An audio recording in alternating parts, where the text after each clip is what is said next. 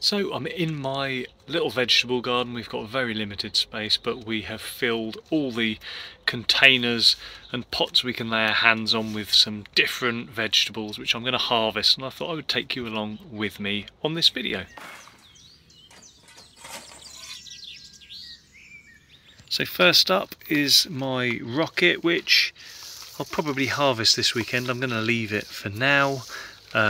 This little kind of raised bed that I've made out of my old motorbike tyres actually has biochar in it. I poured the dregs of one of my previous trials into here. You can still see little chunks of it as well. I have to say everything's looking pretty healthy, including the spring onions, which are well overdue.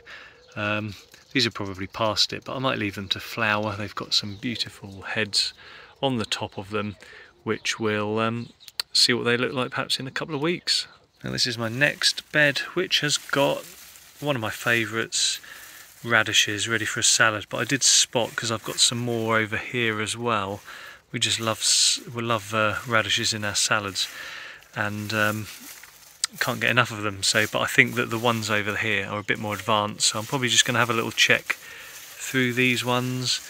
This particular container contains a mixture of soil that I've extracted from the lab, leftover samples, with some multi-purpose compost, peat-free, organic of course, and then it's been topped with horse muck as well. And actually most of these have had a bit of rotted down horse manure in.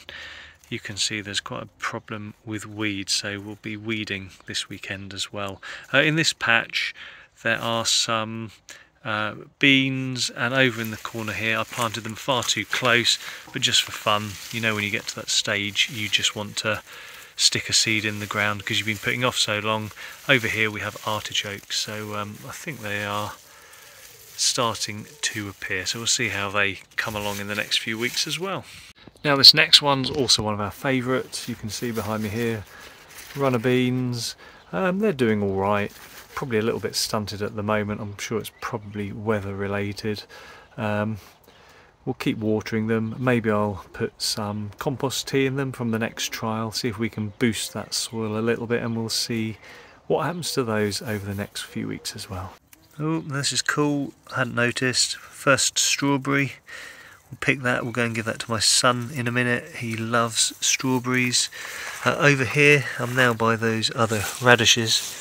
Look at the size of this one. In fact, we will take him out because it looks so good. There we go. Oh, absolutely perfect. I'm going to have a little harvest now and bring you back when I finish collecting them.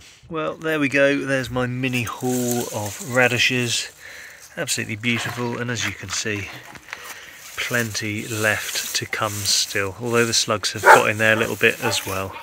So there we go, just a short little vloggy type video, mini tour of my veggie patch. I'm afraid I didn't really have time this week. It's been such a busy week. I've been flying all over the country looking at tree soil one minute and farmers' fields the next. So didn't quite work out as I wanted, so I didn't have the time I wanted. But rest assured, I will be back with some more educational insights or things to help you improve your soil, grow better plants and crops. So until the next video, I'll see you soon.